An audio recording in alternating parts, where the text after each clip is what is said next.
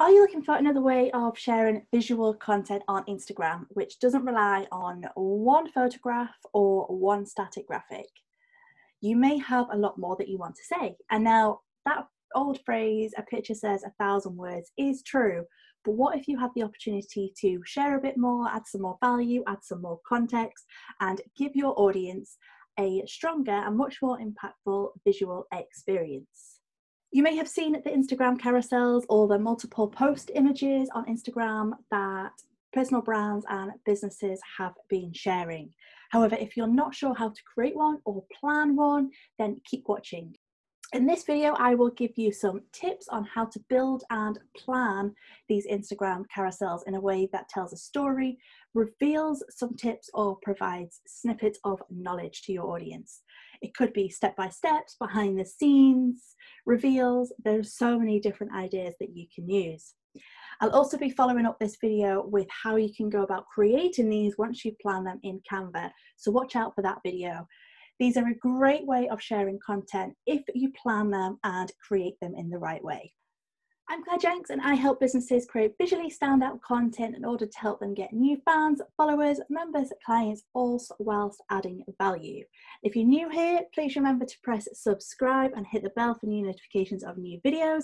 But for now, let's jump right in.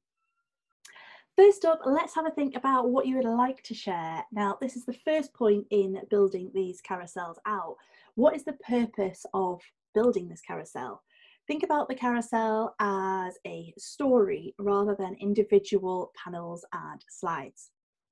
Is it going to be a process of something? Are you going to share snippets of knowledge, a step-by-step guide, behind the scenes? It might be something that reveals an offer at the end. Or maybe a competition. All of these work well to create a visual experience for your audience, whilst also building brand awareness, building brand trust, and that memorability as well. So plan out what will be on each slide. And remember, they don't always need to be always text, always graphics, always photographs, always video. You can use all these different types of medium in these carousels. Mix it up a bit and use what will work best for your purpose and what will also fit within your brand. For example, you can share up to 60 seconds on an Instagram video within the feed. However, you have up to 10 slides within a carousel. That is 10 minutes of content that you can share with your audience if it's relevant. You don't need to use all 10 slides. You could use 3, 4, 5, or 10, whatever works best in order to get your message across in the most concise and experiential way that keeps your audience engaged and also adds that value that they need. As I say, you don't need to use all 10 possible slides within your carousels. It might be that you only need 3. But how I go out and plan is that I draw out my individual slides either on paper, or I also use post-it notes too, because they're a great way that you can then reshuffle where things sit within those slides. And because you're working in a linear format and a linear narrative, it works well that you can write on each one what you want to say and how it works well and how it flows as a story. So try that as a way of planning out your Instagram carousels. There are so many different ideas that you can incorporate into these carousels, so many possibilities. However, the best ones always start at the planning stage. Instead of jumping straight into Canva to start creating graphics or jumping straight into Instagram to put together these carousels, start by planning out, get out the post-it notes and write on each one how this story is going to work. And that is how you will give your audience the biggest and most memorable visual experience. With so many ideas and possibilities, and instead of me talking at you and trying to explain all these different ideas, I thought it might be best to put together some examples of real life brands and businesses that are using Instagram carousels in different ways really well. So let's dive on in and take a look at some real life examples. This is a brilliant idea and an example from Lego. So if you have a product business or you are thinking about step by step, then this is a great way, and it's also so much fun. So it fits in with their brand really nicely. So what does your gingerbread man look like? And they've used the Instagram carousel in a way that shows you how to build a gingerbread man, which fits in so nicely with what Lego are all about. And as I say, in a fun way too. So you scroll through the Instagram carousel and you create your gingerbread man. So this is a brilliant way of using Instagram carousels to show a step-by-step process of how to build something. And this could work well in many different businesses, whether it's a product or a service. It could be the step-by-step of how to produce a Facebook ad, or a step-by-step on how to come up with a blog idea. So it doesn't necessarily have to work just for products, but also services as well. Next up, we've got the membership guys, and the membership guys are very well known for helping others and support them in creating their own membership sites.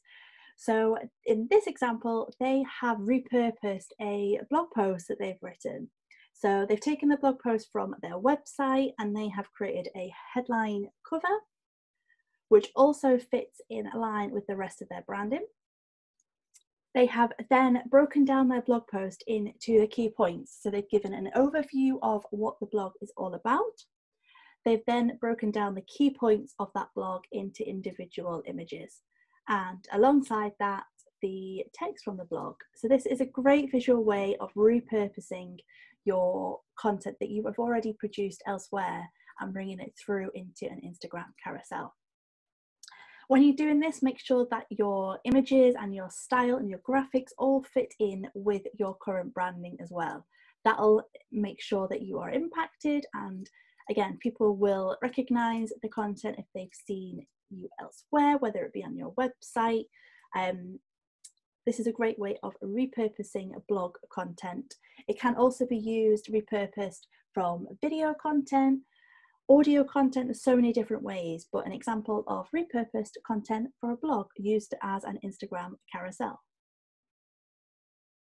There's another style of Instagram carousel, this time from Later, and they have used it in a way that each individual image lines up with the next one. So this is an educational piece of content, drive traffic and track revenue from Instagram.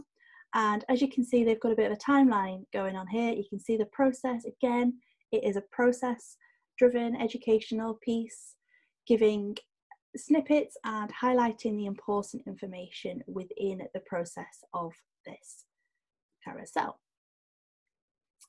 up until the end. So again, we've only got 4 carousel slides on that one, all showing you how to drive traffic and track revenue from Instagram.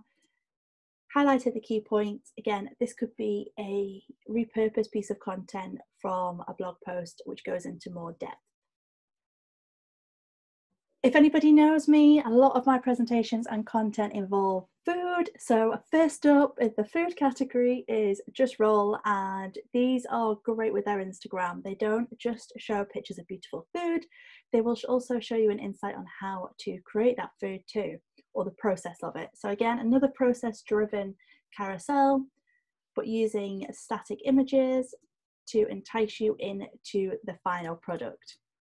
So they'll show you the ingredients, how to create, and the final product. Again, just a lovely way of using a simple carousel. Next on the food front is BuzzFeedTasty. Now, I spend a lot of time scrolling through their Instagram, and they use videos within their carousels to show how to create something. So again, we're looking at product-based, but it could quite simply be service too. And on their first one, they've shown an insight or a bit of a glimpse into what they're creating. The first carousel shows the first half of the recipe, and the second carousel shows the second half of the recipe. And it's a great way. Video itself works so well in terms of engagement and holding the viewer's attention, especially if it's a recipe that you're following along to too. So another option of incorporating video into your carousels. Another great way of carousels is sharing testimonials. Now, especially if you do workshops or you've got events and things like this. So Social Pip does lots of brilliant Instagram workshops, and she has pulled together all the testimonials from her past workshops. These are a great way because they give a great snippet into the event, what people thought about it, and because they're all grouped together and themed well, they work lovely. And then she's upsold by saying there's more workshops to come. So a great way of using testimonials and grouping them together by event, workshop, or theme in your Instagram carousels. This is a event recap on a carousel from Andrew and Pete. So they hold a event every year called Atomic. They also hold an event called Atomic X, which happens at Christmas time, and they rounded up all the photographs from their event and pulled them into an Instagram carousel. Again, it's a great way of showing the members behind their membership and who's involved. It's a great way of those people then sharing and tagging themselves into their stories, for example, and getting more reach. And again, it gives a nice little highlight and an insight into what happened to that event, creating FOMO, getting more people interested in the next one, and yeah, a lovely way of using carousels to highlight an event recap.